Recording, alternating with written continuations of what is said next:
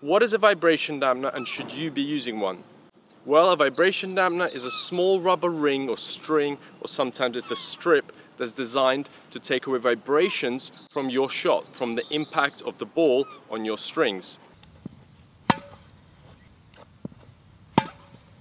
If you think about a guitar or a piano, when the strings are being hit or pulled and then released, they start to vibrate, and that's where we hear the sound from. Similarly, we hear the sound when we hit our shots, and we know exactly whether we've hit the ball in the center or in the sweet spot of our racket or away from the center, because the racket will vibrate differently and it will sound differently. When we hit our sweet spot in the center of the racket, the vibrations are distributed evenly throughout the racket head. And that's where a lot of the racket companies, the holy grail is to find a racket or the racket shape that will increase that sweet spot. And therefore we have slightly oblong rackets, we have slightly more circular rackets, and you have a slightly squarer racket, something like a Yonex, and they're all looking to increase that even distribution of vibration throughout the racket.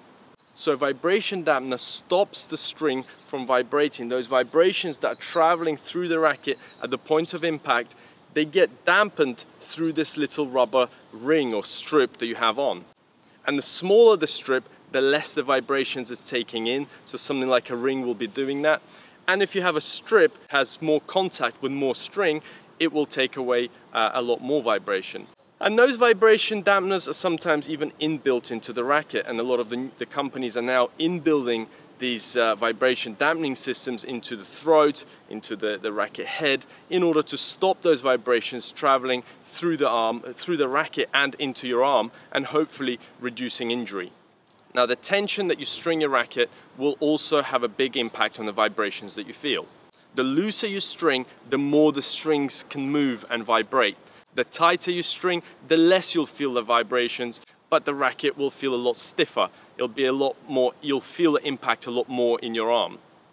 And the string pattern also plays a big role, because a tighter string pattern, so an 1820, has more intersections, therefore the strings almost stop themselves from vibrating. They're acting as their own vibration dampeners. So a racket that has a tighter stringing pattern will have slightly less vibrations than one that has a slightly looser string pattern. So, you know, a 16-19, so 16 mains, 19 crosses, will have more movement or more potential for vibration than a racket that's 18-20. So 18 mains and 20 crosses. So those strings will have less give in them, they will vibrate less, but they will also give you maybe less power because they won't have that trampoline effect on the strings. And they also tend to produce slightly less topspin because when there's less string, that string digs into the ball a little bit more and has more potential for topspin.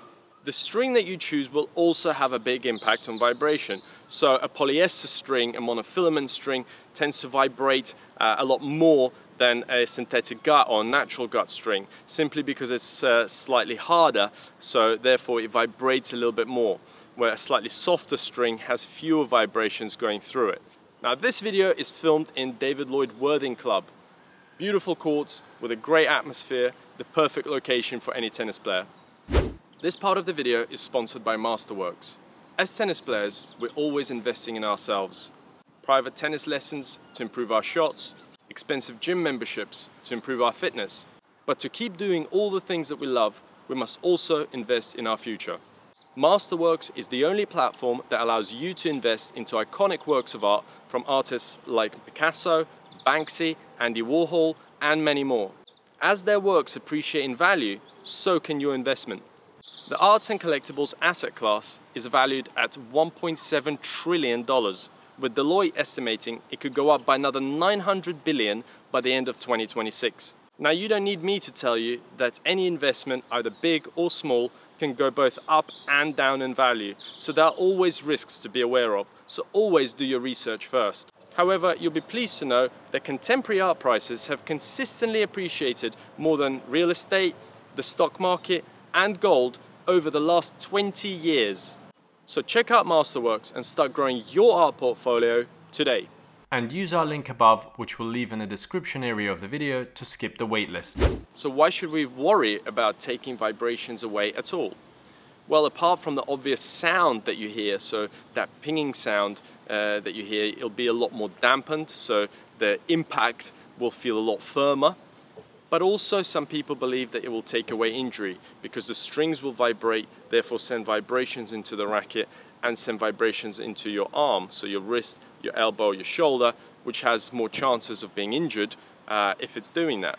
So does a vibration dampener actually reduce injuries? Well, some research shows that it doesn't.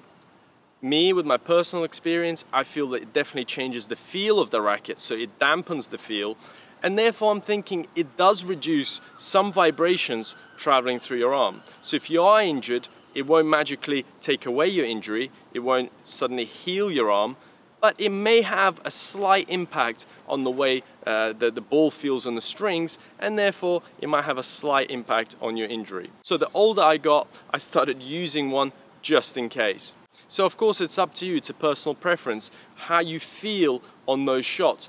Some people prefer having more feeling as you're hitting the shot because those vibrations are what allows you to judge whether you've hit the ball in the center of the strings. It allows you to judge how much power you've hit on the ball, and it allows you to feel the ball on the strings a little bit more. Some players prefer more dead feel, a more dampened feel, and those players are the ones that are going to use a vibration dampener. Now you may also want to use a vibration dampener if, for example, you just got your racket restrung and you feel like the strings are very loose and that you feel the vibrations a lot more. So by putting a vibration dampener, it'll actually make your racket feel like it's a lot tighter, as if it's strung a lot tighter than it is. So where should you place your vibration dampener? Well, rules state that the vibration dampener has to be outside of the last string of your string bed. So it can either go at the top, there's not that much space at the top, it can go at the bottom, where usually people place their vibration dampeners, and of course if you start placing them on the sides as well, it may disturb the way your racket feels and your weight distribution of the racket. So usually people put the vibration dampener at the bottom. So are you one of the players that uses a vibration dampener? Do you feel any benefits? If so, let me know under the video in the comment section. Of course, press the like button to support the channel and press that subscribe button with a notification bell so you don't miss out on any future lessons from us. Signing off, see you soon.